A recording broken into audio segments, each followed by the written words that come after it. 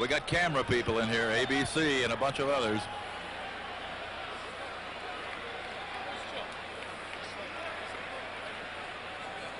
All right, I'm starting.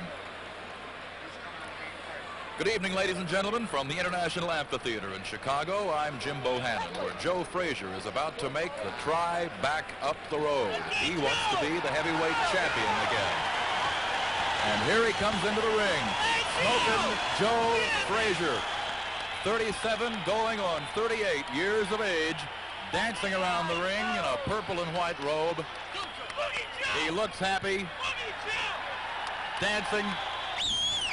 Joe Frazier, happy to be back in a boxing ring for real for the first time in 5.5 years. He'll be fighting Jumbo Cummings tonight in the first of what will be 2 attempts by legendary heavyweights to make it back up.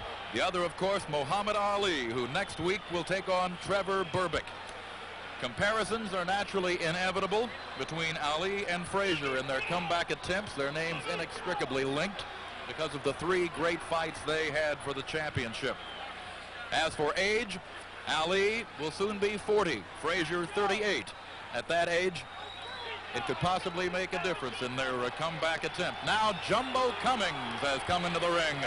Jumbo Cummings in the blue and white robe. A record of 17-1. Asked how he would treat Joe Frazier in the ring, he said he was not worried about hurting Joe Frazier. He was afraid of killing him. As a matter of fact, Cummings says he even has his lawyers ready, just in case it's needed.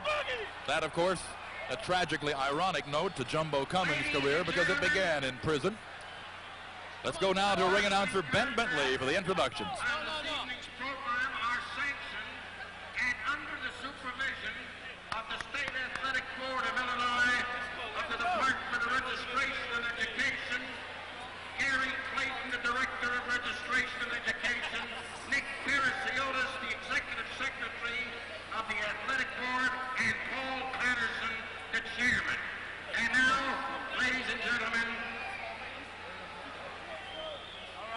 we would like to have you stand and join with us in the singing of the national anthem as sung by Chicago's own Bobby Wilson, our national anthem.